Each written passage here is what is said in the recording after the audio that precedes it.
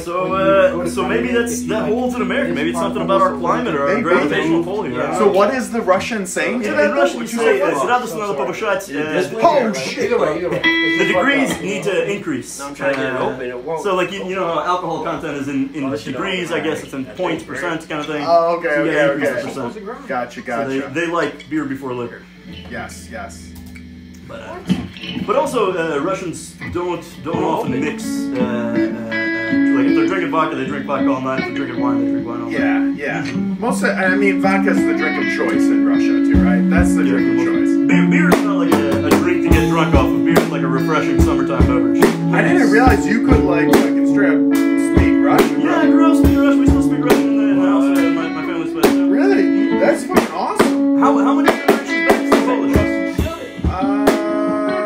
My great-grandparents? Okay. On my mom's side, yeah, because that was so interesting that one day in the Soroka, you're like, yo, I was like, well, I didn't know. I mean, all the countries are so close over there. It's like, it makes sense. I was born in Ukraine, and Ukraine never really had its own culture. It was just borrowed Polish culture and Russian culture. I didn't know you were born in Ukraine. That's awesome.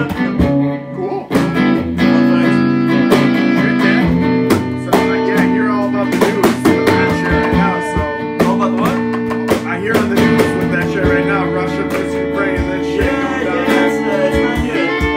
But we got no skin in the game. All our family's out, so. Just a bad situation for everyone. Yeah, that does suck. So one of the many privileges of living here. Yeah. You don't have to worry about Mexico invading. So when did you move? 92. 92? Yeah. That's awesome, man. I didn't know. Yeah.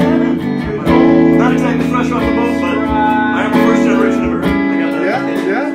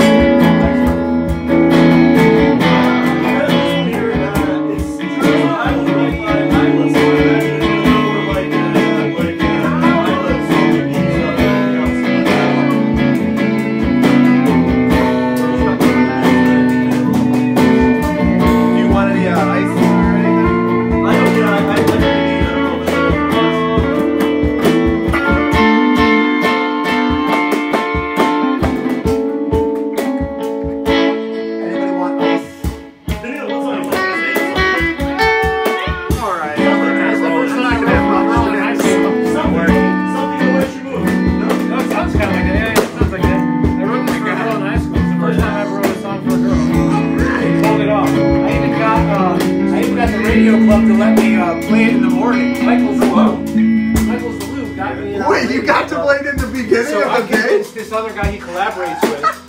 In high school, I played this guy was a vocalist, and I played guitar for his senior chorus thing, right?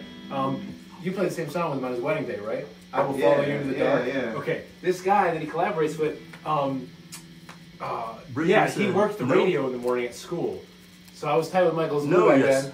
So I was like, yo, I got a song for a girl. Thank you, though. No thanks. What are the chances? I'm not Russian. I can't do it. Because they would talk on the radio, Scott so I just put their microphone up to my guitar, run for it. And I sang it in the radio 8:30 in the morning for the whole school to hear. I was like, this is a song for Allegiance to Zelensky. And then it was like, man. Wonderful. Yo, what was your reaction to that? She broke up with me and she cheated on me. But, no! Yeah, no way! Are you serious? Yeah, it was pretty unfortunate.